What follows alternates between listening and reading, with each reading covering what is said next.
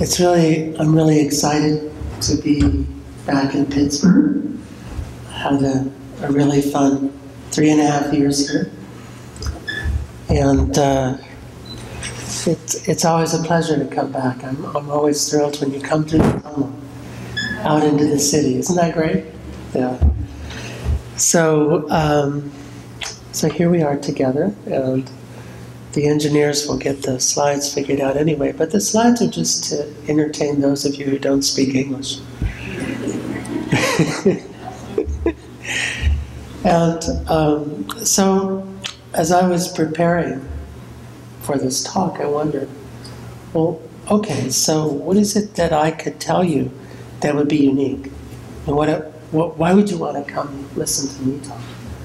You know, because there's so much science, but I don't know, I find that it's easier for me to read science than to listen to somebody present it. So I thought, well, what do I know? You know, and so I have this history, you might say, of experience in interacting with people around spirituality. Look, the words have appeared. This is so that if you go to sleep, you can come back to where we are. So let's see if I can understand this. So I want to begin. Slides also help me to remember to give thanks to the Haudenosaunee Nation. This is their tribal land, and are there any Haudenosaunee in the room? So, yes? What? No? Oh well. But at least, but their spirits are here. This is their ancestral land, the land that calls to them. And we're, of course, close also to Lenape territory. And the Lenape, of course, claimed that they wrote the Haudenosaunee Constitution. They claim that they brought the Six Nations together into the Confederacy. But then again, everyone has a claim about everything. And I also, of course, having thanked the ancestors of this land, I want to thank Sven and Dr. Shankar for bringing me here, because it's great to be back. And I live in Maine now.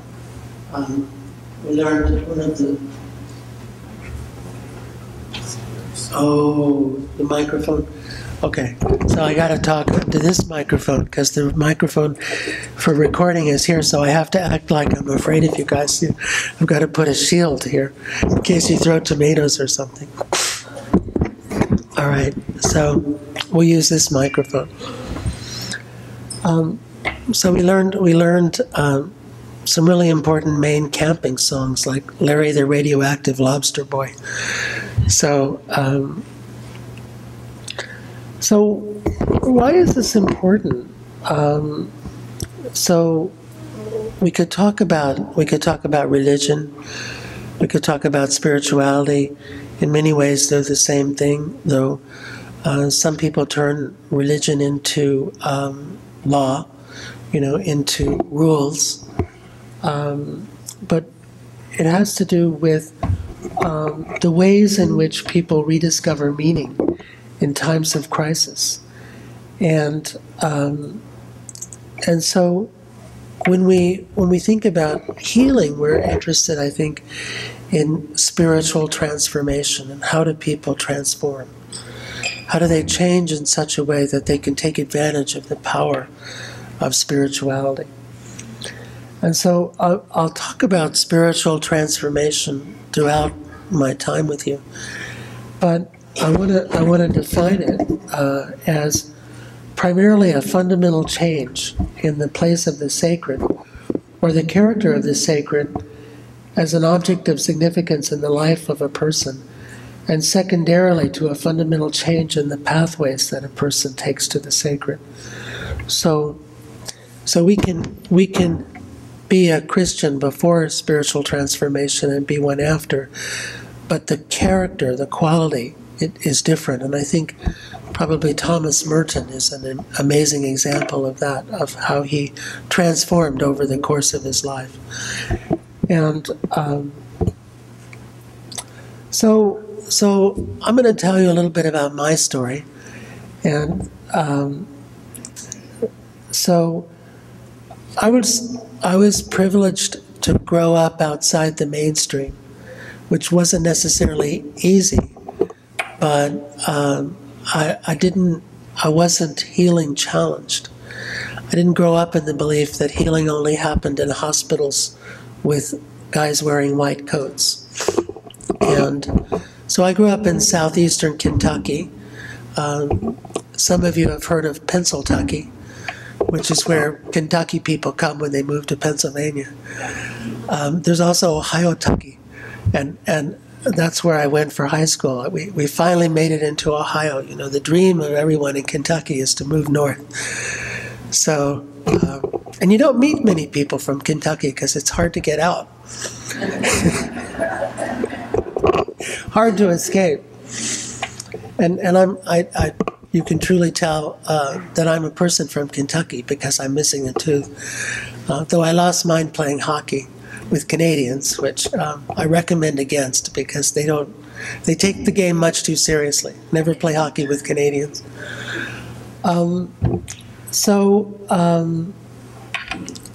I didn't really. I took my upbringing for granted. Didn't think much of it. You know, my mother, like many in that generation, was trying to be a refrigerator. You know, and I don't fault her for that. The way out of poverty was to be white.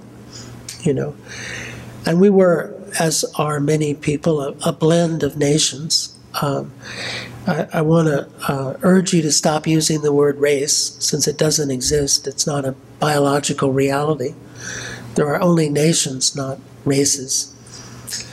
And so we were a blend of Scottish and Cherokee on my mother's side, and on my father's side, Lakota and Quebecois. My parents met compliments of the Korean War. They used to pay women to dance with airmen, and sometimes they did more than dance. So here I am. Thank you, Mom and Dad. So medical school was a shock for me, and I felt the need for healing. You know, I needed counseling. I needed an elder to hang out with. My grandfather was too far away, and the people that I could connect with were too far away. And the day that this happened for me, I was at a lecture. I was at Stanford University.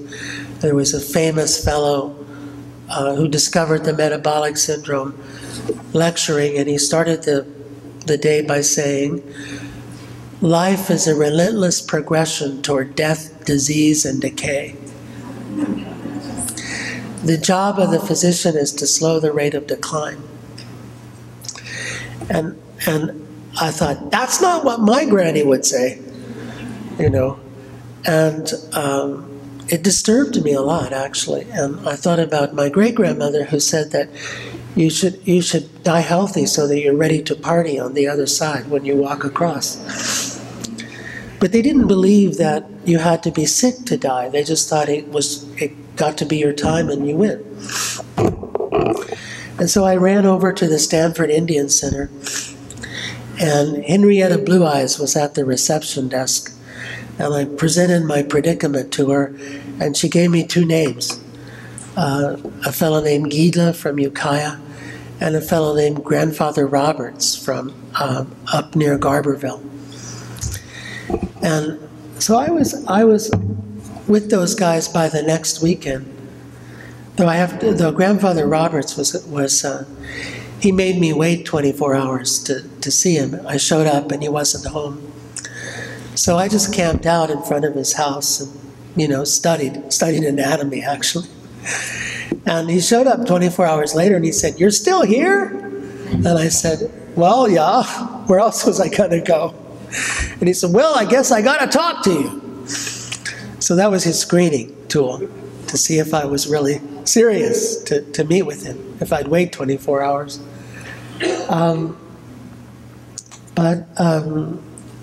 And incidentally, as they got me through medical school, they also helped me to misplace my asthma. You know, I'd carried it around for a lot of years, and I seem to have left it in California. So if you run into my asthma, don't bring it back. It's somewhere between Garberville and San Francisco on Highway 101. So I learned to think of spiritual healing before any other form of healing. Now we see, you know, I've seen a lot of people who call me at you know, death's doorstep, and they want to go find a traditional healer. And I'm always thinking, well, why didn't you call me 5 years ago? You know, why are you waiting until? Why do you want to challenge these people to do, you know, such hard work? You know, why don't you make it easier on them and go when you're only a little sick? But you know, that's the way it goes. So.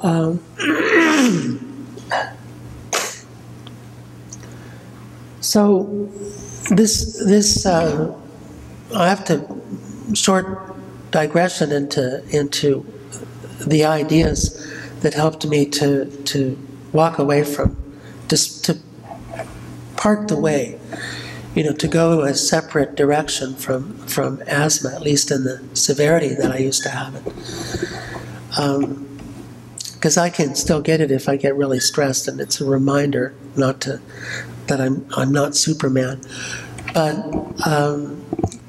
But what was explained to me was that there were many paths in life, and that the way to get to the place that we wanted to go was to imagine being there. And in that way, of the many different futures that existed, the one that we wanted to get to would pull us there, you know. And so what this elder taught me to do was to imagine a future in which I was breathing okay. I was breathing easy. I didn't even think about breathing. It didn't occur to me to worry about it. It was just taken for granted, you know, and to sit quietly and to imagine that, and to believe that I could be there, and that there were spirits who would nudge me along the path to get there. And that's when I learned about parallel realities. Later I learned that there was a whole theory of parallel realities, you know, the many-worlds theory of quantum physics, the multiverse. But this was the down-home version, you know, of how to negotiate the quantum multiverse. And you know, when you hang out with elders, you meet people who would surprise physicians with their stories. That's why they don't tell their stories to physicians, because mostly when they tell their stories, they get negative responses.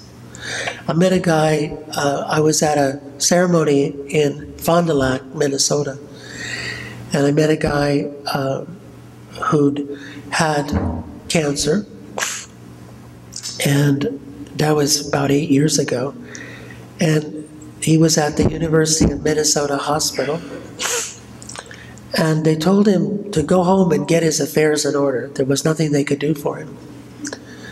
So he went home, and he didn't have many affairs, so it didn't take him long to get them in order.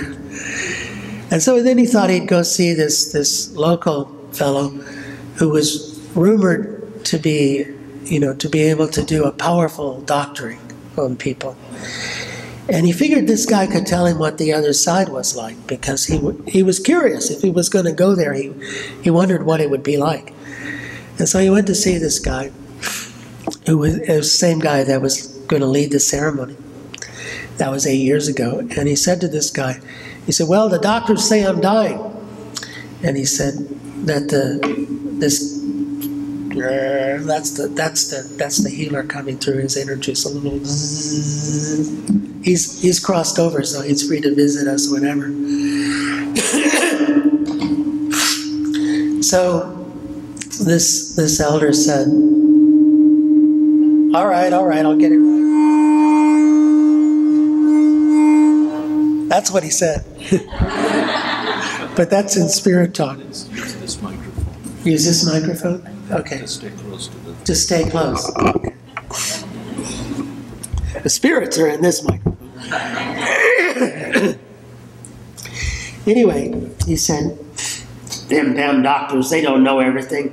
He said, I got a bunch of people here went down there to die and just couldn't do it. So he introduced this fellow to other people who were supposed to die and didn't. And it's really fun to hang out with people who were supposed to die and didn't, because they're really funny. Everybody I've met who's supposed to die and didn't has a good sense of humor. Apparently the spirits want to keep them around because they're entertaining. You know? So if you don't have a good sense of humor, better get one. So, you know, when you go to ceremony, you often meet people like this. You meet people who had terrible conditions that disappeared. And so you come to believe that this can happen. You believe in the possibility because you talk to the people. And, you know, so nowadays it's more acceptable. Now we call it energy medicine. We call it, you know, spirituality is more acceptable in 2013 than it was in 1993, let's say, or especially than it was in 1973. So these things that the people did, this prayer, ceremony, doctoring, you know, we could call it energy medicine and make it respectable. And I think of it as the alternative medicine of the 1950s. You know, because where I grew up, nobody could go to doctors because nobody had any money. And so, you know, people went to each other and they helped each other. And before, you know, I just want to invite you to think about what's different between these healers and conventional doctors. What's different? And it's the same. I'm talking about Native North Americans because that's what I've spent my life exploring. But we know some voodoo priests, and it's the same for them. We know some African people, it's the same for them. We know some Australian aboriginal healers, it's the same for them. So what's different?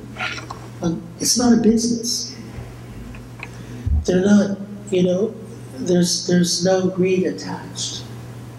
You know, greed is a very dangerous thing. My wife Barbara was telling me about this series of shows called The West.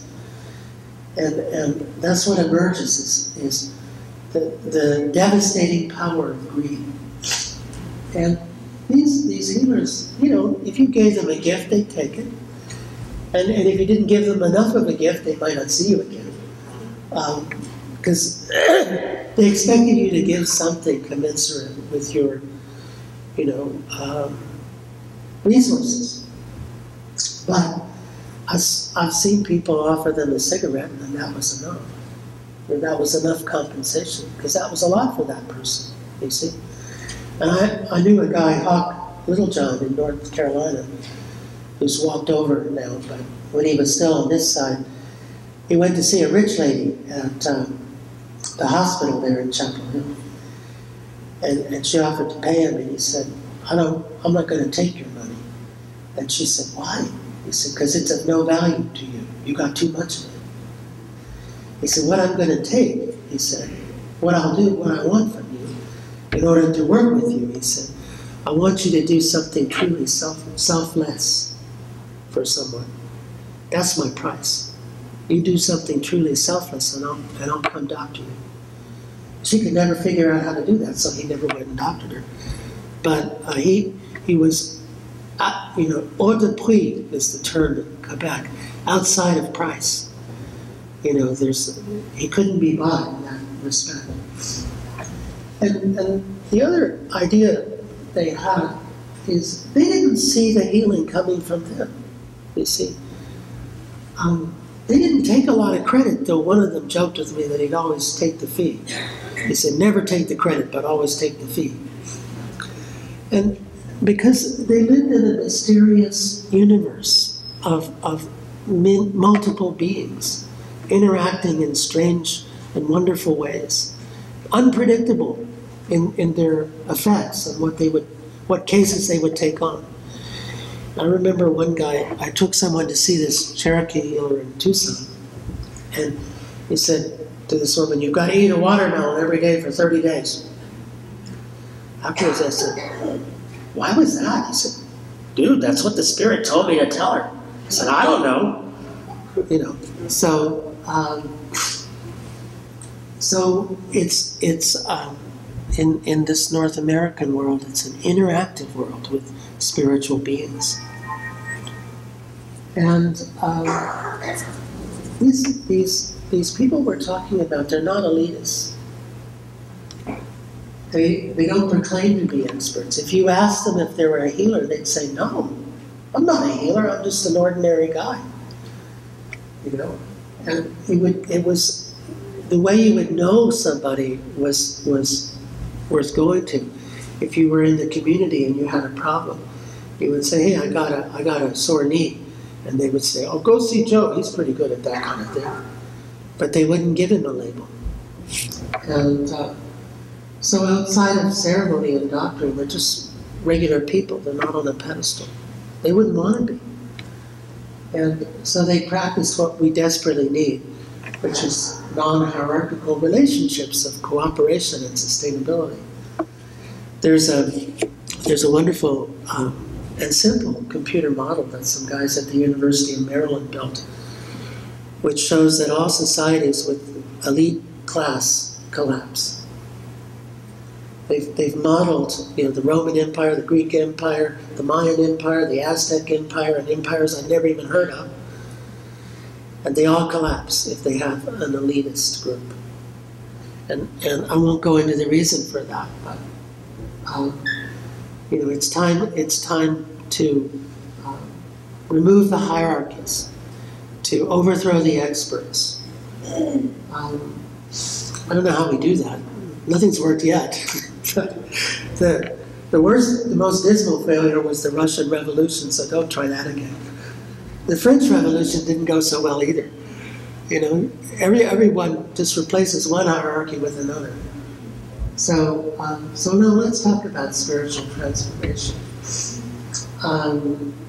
So we defined it before, and what are the tasks for producing spiritual transformation? Because this is what most of the elders tell me, is the explanation for healing, for really big healing. You know, you can get a really small healing just by drinking tea. One of my favorite elders, who's also walked across from Saskatchewan, used to make a wonderful tea for cancer. It had sturgeon eyeballs, blueberries, sturgeon liver, rat root, and a few other delicious items. And I used to kid people. I'd say, if you could drink that tea every day, you really want to get well. So, must have had a lot of vitamin D, though. Sturgeon liver is full of that. So, we want to create the predisposition to be healed. So, a lot of people come to see me and they say, "Heal me." I'm like, "What? How am I going to do that?" You know, and so apparently it seems like we have to be active. We can't just, you know, want it and not do anything. So, and then we have to feel connected to the spirits. You know, spirituality, at least in North America, is not up there. It's all around us. We're embedded in the spirit world. One elder told me, spirit world is about this much above this world and this much to the side. You know, and he said, you can catch glimpses of spirit movement all the time. He said, it'll be in the corner of your eye. He said, if you look at it, it's gone. But if you just look ahead and you watch with that sort of not watching, seeing out of the corner of your eye, you'll see the spirits moving around. So we already talked about what was, to some degree, what was important to these people, these elders that I'm telling you about. but it was all about relationship. You know, they worked the mind-body connection. They developed an audience for the healing. Now, you'll be interested to know that we now know that experience affects you more profoundly if you're with other people than if you're alone. This study has been carried out mostly with animals. There's a zebra finch. Anybody have a zebra finch or know what they look like? Well, it's a songbird. And if they hear another zebra finch singing the zebra finch theme song, there's a gene that gets induced in their brain. And I think it's called EGR1. And so if they're with their mates, if they're with a bunch of other zebra finch listening to the same song, it gets induced dramatically greater. Biologists call this the audience effect. Same thing happens with fish. There's a particular swordtail fish, and you know these fish have more hierarchies than humans. It's really remarkable. And their coloring determines their place in the hierarchy. And there's genes that control the coloring that get induced, turned on by social experience. This is called epigenetics. And so it's the presence of other fish that determines the level at which this gene is induced. So the audience effect is powerful and demonstrable in the brain. So the experiences you have with other people in community or in ceremony are going to have a more powerful impact upon your genes than if you were sitting alone at home. So and it's good that neuroscience is finally catching up with the Lakota. So the other thing that they talked about too is that whatever the spirits tell you to do, you got to do it, and you can't stop doing it. Keep at it, you know. And sometimes that means a big change in your life. So I'm going to tell you now about some data, because you know it's a CME. Some of you are getting credit, so I got to give you some data, and then maybe a couple stories. I'm a little bit. We started late, so I don't know. If somebody give me a 10-minute warning, I'd be really grateful. 10-minute warning. Yeah, see, I asked for it. I guess I'm rallying my mouth too much. This is a study that we published in 2012 in a journal called Advances. Barbara and I and Michael Valenti are the co-authors. We looked at 155 people who went to see traditional healers. These were native and non-native people. Or I should say, members of the nation and non-members of the nation. And we wanted to see what happened to them. Now, prior to doing this work, we published another paper in a journal called The Qualitative Report, which is a wonderful journal and free, if you're interested. It comes out of Nova University in Florida. It was a paper showing that we could reliably and accurately quantify levels of spiritual transformation using the human equivalent of lab rats, which were undergraduates. So we wanted to look at outcomes, and so we looked at, this is the top half of the slide. The bottom half will come in just a minute. And so these were the conditions that they brought to the healers. Okay. And we wanted a really simple scale that anybody could measure, you know, because we were going to call doctors and relatives and find out what had happened to people. So cured means no sign of disease for 5 years. That's the accepted medical definition.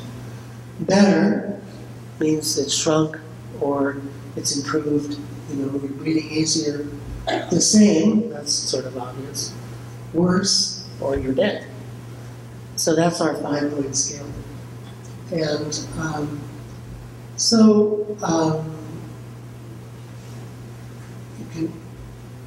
here's the second half of this. So we have 155 people. 56 who sought out healers were cured. 55 were better, 23 were no different. 8 were worse, and 14 were dead. So what does that mean? Well, we needed, you can't randomize people to healers. Healers wouldn't take them, and they wouldn't go. So the best we could do was to come up with a comparison population, which is easy now because of electronic health records. So we looked at the electronic health record for people with the same major conditions and the same approximate age, same gender, and stuff like that. And so we asked the same question. If you follow these people for 5 years, what happens to them? And so for the comparison group, we followed 100 people for 5 years. So well, we didn't do it for 5 years. We looked at 5 years worth of data from the practice, And this is what happens. Mostly people with a presenting problem of alcohol and drugs get worse. Mostly people with schizophrenia get a little better. If it's a positive number, they're trending toward improvement. If it's a negative number, they're trending toward getting worse. So you'll be pleased to see that, by and large, people who go to conventional physicians get a little better over 5 years. So the number comes out to be 0.305. However, people who go to traditional healers, it was 0.896, which was statistically significantly better. Now, what's unfair about what I just said? Well, the people who go to traditional healers could also go to conventional doctors. Of course, the people who were going to conventional doctors could have also been sneaking off to traditional healers. We don't know. So people who go to traditional healers, people who seek out traditional healers are no better in 5 years than people who are just hanging out at a conventional family medicine office. Now, you could say that's because they're motivated. And I would say, okay, sure, that's good. Let's give me some more motivated people. I'd like to have them. I don't know why it was so prevalent in New York City, but when I left Pittsburgh, I went to New York City to practice. And in New York City, people are always coming in and saying, I want to see the best doctor. And I always said, I'm just an average doctor. I want to see the best patients.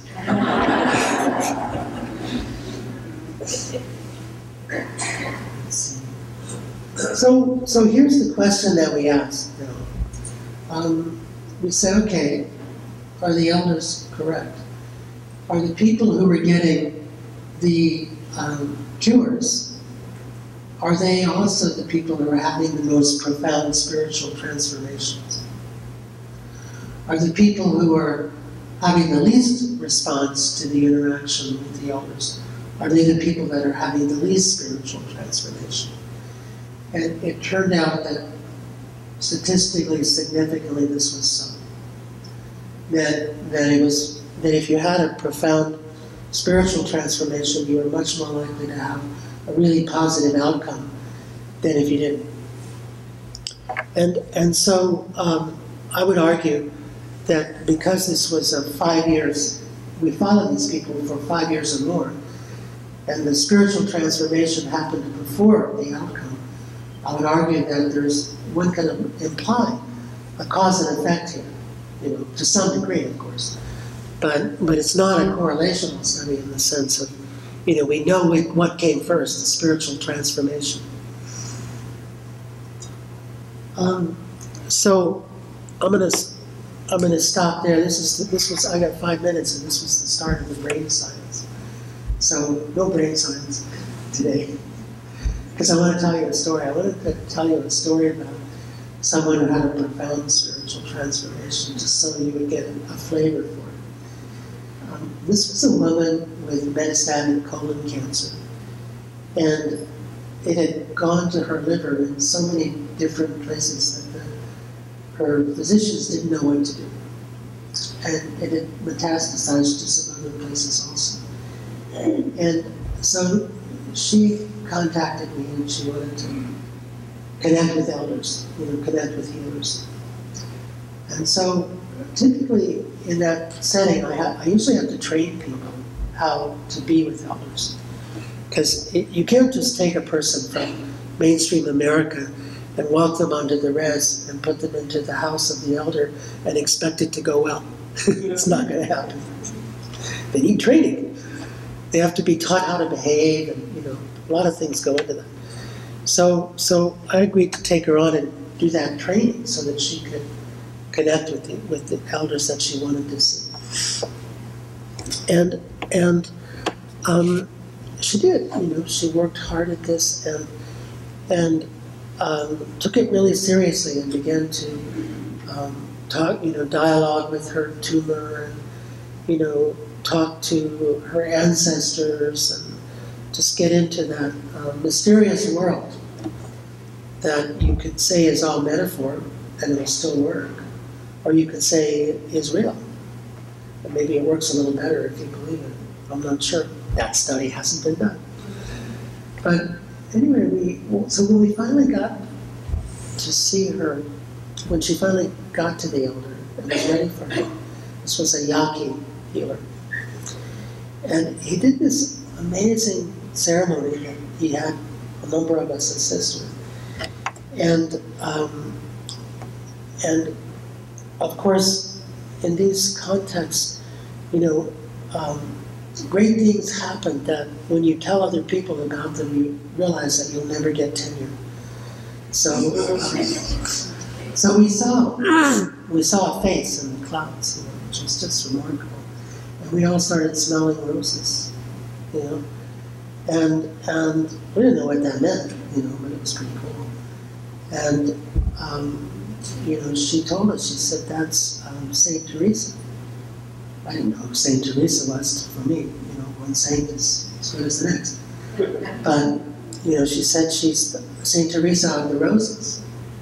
And she'd been raised Catholic, and dropped it because, of course, the nuns were mean to her because that was a common experience for some Catholics.